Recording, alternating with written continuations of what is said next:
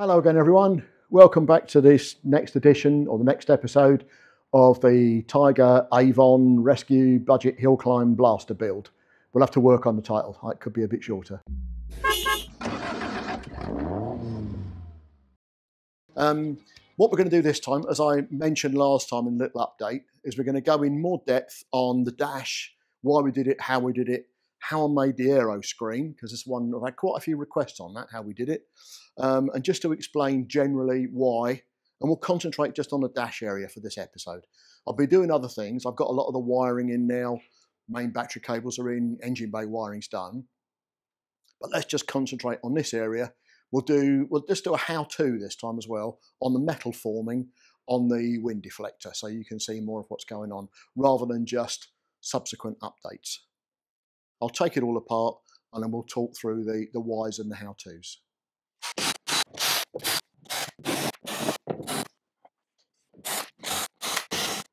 Yeah, and you can see what short work Matt made of it, and that's a bit of an old Allen key with the end cut off, just so that you can undo them all rather than twiddling an Allen key all the time. There we go. Now we'll start taking the rest of it apart.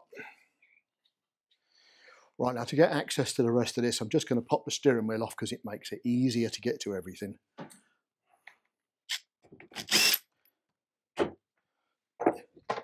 And then you'll see it's all made in separate panels.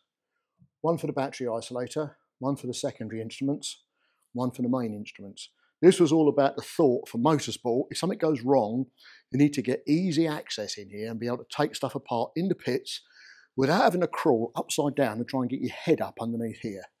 So this is all very much considered and why we did it in 3 separate panels.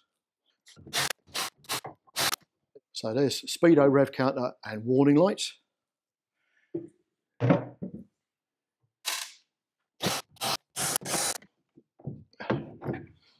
And there's ancillary gauges. Now I know there's no wiring on it at the moment, but you can see there's a multi-plug on some of these. And what I'm going to do is put the whole panel on its own multi-plug. So if I want to take it apart, undo the screws, pull it forwards, undo the multi-plug, I can get to everything easily and quickly. Right, so this one's just got the indicator switch in it. And you can see how they're all made. It's just flat aluminium pieces with some carbon fibre self-adhesive wrap. And when you try and tuck it over the edges, get yourself a hot air gun or a paint stripper gun and warm it before you pull it over. And then what that does is it softens the plastic and it allows all these corners to be, you can mould them into shape with your thumb then as it's going round. If you don't do that, what tends to happen is it'll be on there for half a day, then it starts to peel back up again because the plastic is trying to return to its original shape. So use a hot air gun, warm it, and then push it over. So that's the indicator switch. Now hopefully I can reach over just far enough to get this one out.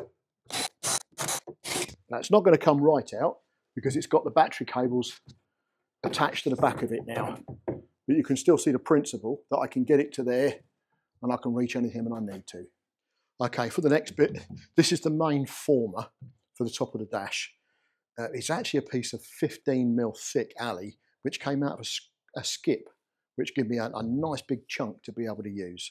But it's held on, whereas I've drilled and tapped the top to be able to hold the Aero screen onto it, I've drilled and tapped the bottom and put some studs into the bottom of it so it's nice and strong and rigid, and it's held on.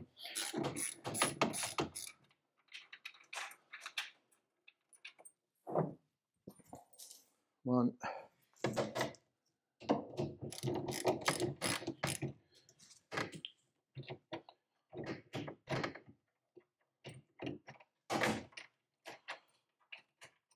That's 2, and you can also see there's a nice big spreader washer on the back so it doesn't put too much point loading on the fiberglass.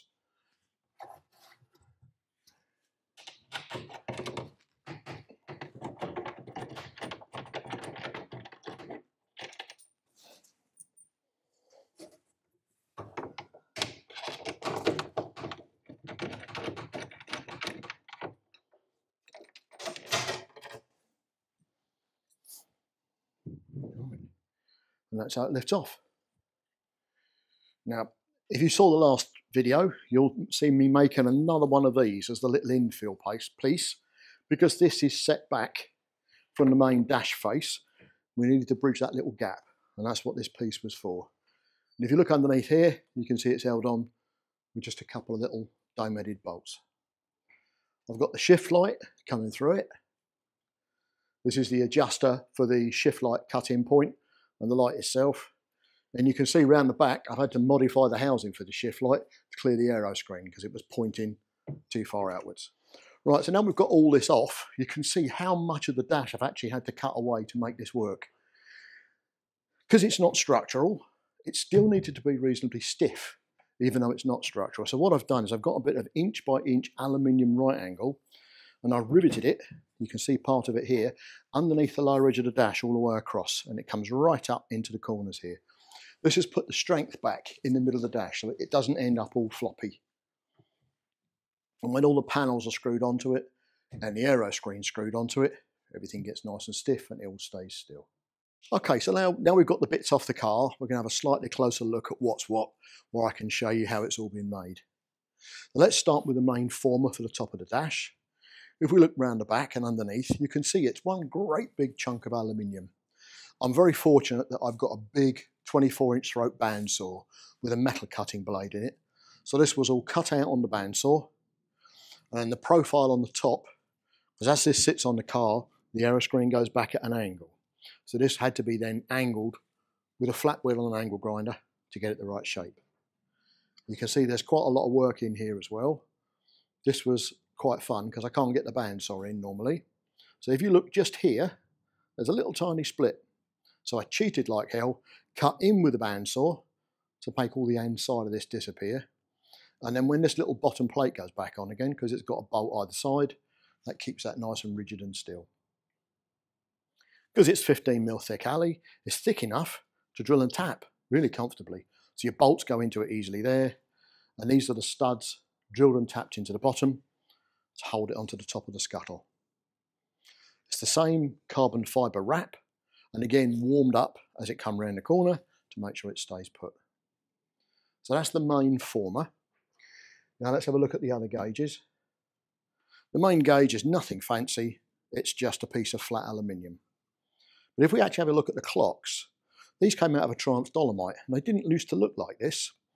They had white needles, and there was no colour in any of these bits. So I got onto eBay, found some sticky back plastic and a scalpel. Took the bezels off the front and took the glasses out because I wanted to clean them anyway because they looked a bit old and grotty. Put a bit of sticky back plastic on the needles, some coloured sticky back plastic in here. Repainted the bezels in satin black rather than the grotty chrome they were originally, just to try and make them look more interesting. Because of the budget, I bought the whole dashboard for 50 quid, for all the dials and everything I needed. If I'd bought that as individual new instruments, every single one would have been £50 per gauge. So you can see the difference it made. With a little bit of effort in the evening with a scalpel and the sticky back plastic. I've done the same here on these ones. I've covered over the Smith's logo with a little tiny instrument logo or a function logo so you can see which one's which. And I've put some little coloured segments on the gauge and made the needles red. I've got a total investment in all the modifications in this in probably £1.50 and to make them look different. Again, it's a sheet of ordinary flat aluminium with the carbon fibre wrap over the top. But what I will show, my son made these little bezels to angle the instruments. If I show you there, you can see how much of an angle is on them. To angle them towards the driver so they work better. And we started with a prototype in fluorescent green, lovely. And all they are, he actually is a very good CAD designer, drew them up, and he's got a small scale 3D printer. And these are printed in ordinary PLA, just as an example. We were going to try and do them in nylon to make them stronger. But as you realise, when the instrument's in here, it slides in and sits on this little recess. And when it's pulled in round the back with this clamp, there's no load on that at all, it's not going anywhere. So PLA was absolutely fine for it. Even though it's reasonably fragile, it worked fine for here. If you were going to do these for an IVA test, it wouldn't be rocket science to introduce the correct radius on that corner as well. So you could take non-compliant gauges and turn them into compliant gauges with a little surround. Angled or not, you just need somebody who's got a little 3D printer and the enthusiasm to have a go. The switches along the bottom here. I bought one of these aftermarket Chinese race car switch panels because the switches, to buy it as a complete unit, was cheaper than I could buy the switches individually. So the ignition switch, the fuel pump switch, and the start button all came out of that panel. And these ones are just other ordinary aftermarket toggle switches. These three are closest to the driver because these are the three you need to get to if it all goes horribly wrong. So what we've done is the ignition switch is up for on and the fuel pump is up for on. So if it all goes a bit Pete-tong, all you've got to do is do that and everything shuts down. And then the battery kill switch is just over here, so you can switch everything down while you're still strapped in. So that's what the Gages were all about. It's as much about budget and function as it is about look.